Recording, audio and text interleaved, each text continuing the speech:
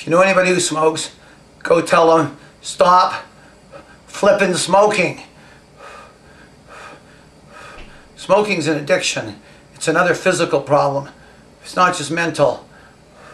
But people who smoke have got to, if they care about themselves, if they care about their loved ones, they've got to try. My first wife, she did research in the field of health promotion, and the biggest predictor for people successfully quitting smoking was the number of times they tried and failed.